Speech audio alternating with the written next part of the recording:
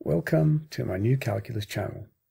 My name is John Gabriel, and today I'd like to talk to you about the topic of proof.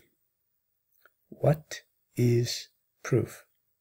And in my discussion, I will try to keep things as simple as possible because, using a lot of complicated words and jargon that belongs to a particular field of study doesn't really help even those who are supposedly the most educated amongst us to understand. In fact, those who have advanced degrees usually don't know or have a basic or a deep foundational understanding of their topic.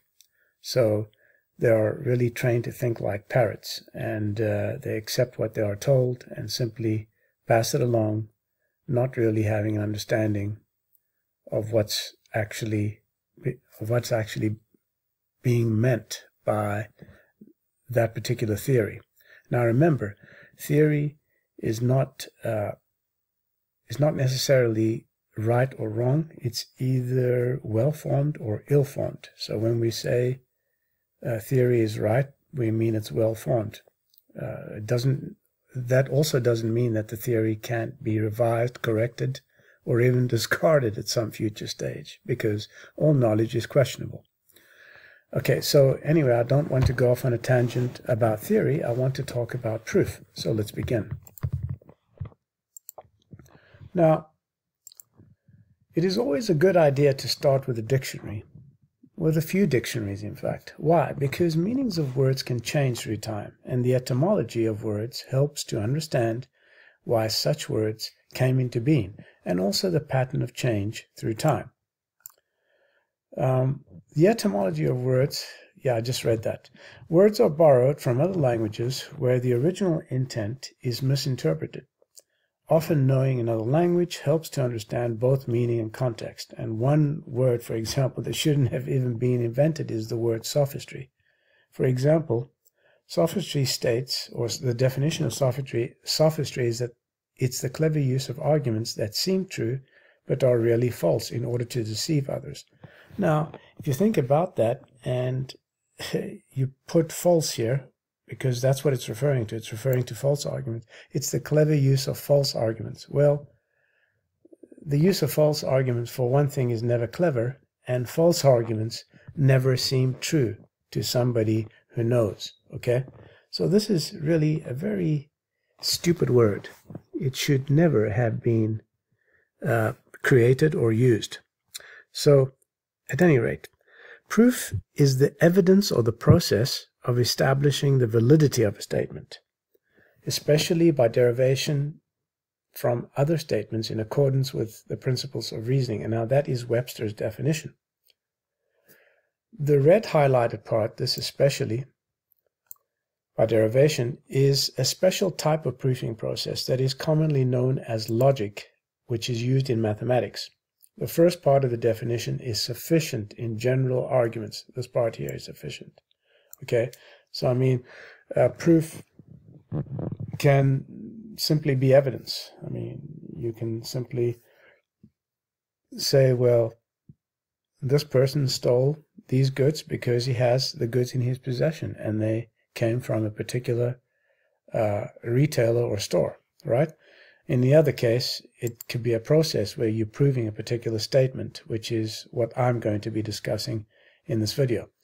So to be in accordance with the principles or ideas of reasoning suggests logic. And the word logic comes from a Greek word that can mean word, ratio, reason, rationality, and cause.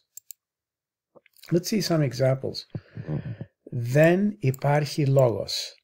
That simply means there is no reason. Δεν είναι λογικό. It is not logical. Ο λόγος εννοεί κάτι άλλο. The word means something else. Ο λόγος είναι μια σύγκριση μεγεθών. Okay, a ratio is a comparison of magnitudes. Αυτό που απέδειξε δεν είναι λογικό. What he proved is not reasonable. Logiki, or logic in its most primitive and simplest form, is about producing a logical argument, one that must make sense. In other words, it must be based on reason, which is the same as cause or justification. Right. Given that arguments require words with assigned meanings in terms of simpler words, and sentences are used to communicate arguments, we must have words that are well formed. If the most primitive words are names of objects or ideas, then more complex words are a well-formed construction of these primitive words. One of the first observations about logic was by Aristotle, who claimed that definitions refer to properties that do not necessarily indicate the nature of what is being described. However, a property may not necessarily be unique.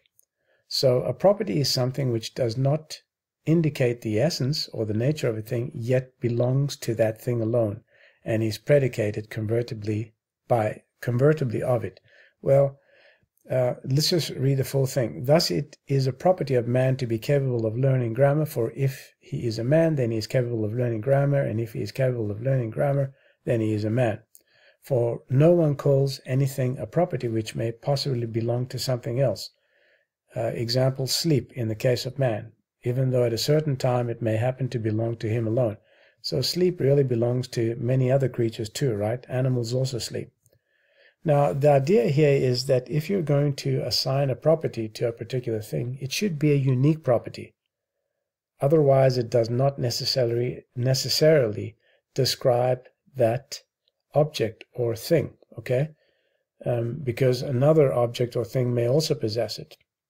And that's what Aristotle was saying there.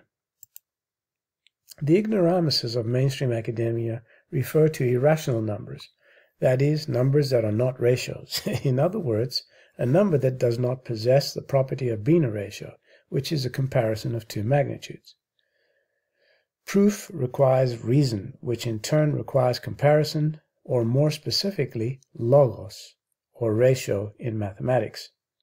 And that, in very simple terms, is what proof is all about. In fact, it is exactly what is proof, right? So proof in mathematics requires reason, which in turn requires comparison, or more specifically, logos, or the ratio.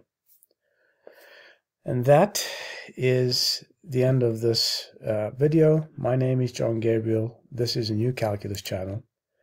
Till next time, goodbye.